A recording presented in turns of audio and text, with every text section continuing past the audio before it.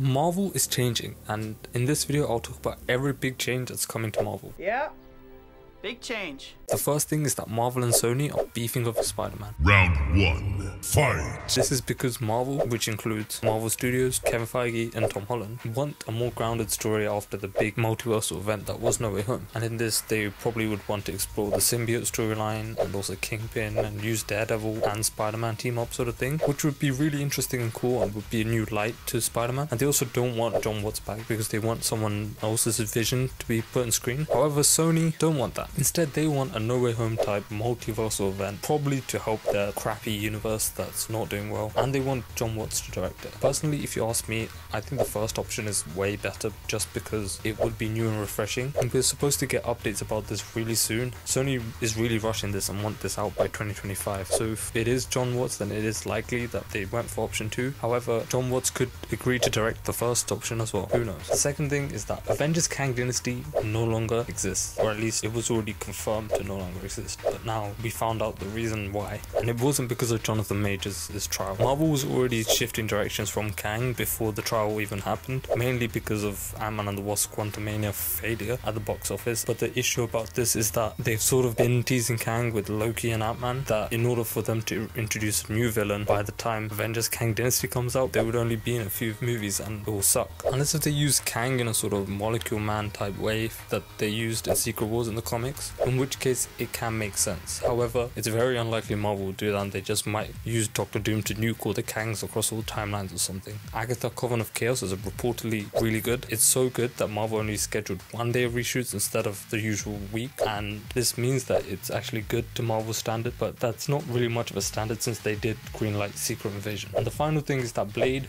once again is delayed indefinitely. I mean, a project that was announced like 6 years ago and has been in the works for the past 6 years has been delayed again, but what can we do? Subscribe and be sure to check this video out where I explain why Deadpool has hair.